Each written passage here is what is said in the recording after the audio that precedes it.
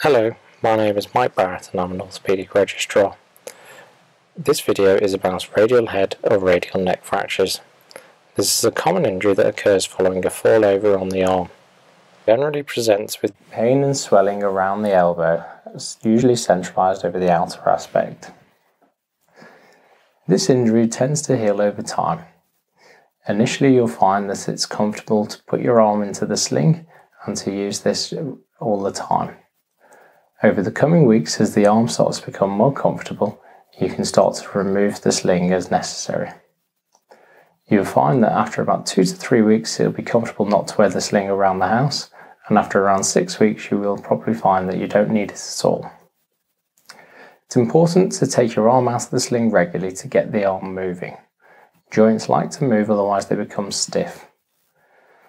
Exercises that you should perform are to bring your arm up to touch your shoulder and to try and straighten your arm out fully.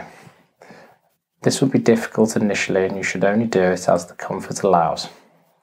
You should also practice rotating your hand palm up and palm to face the floor. This will be painful initially, so do not force the exercise.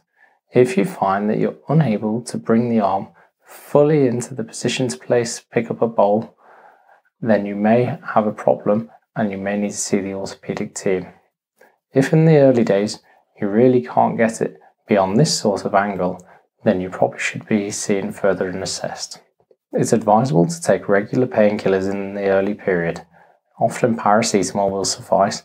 If you need any stronger painkillers, you should go and see your doctor.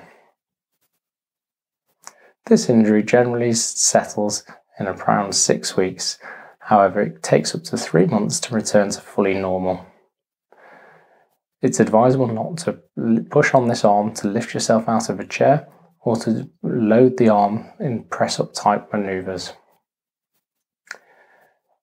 You can return to driving once it's comfortable and when you're able to perform an emergency swerve.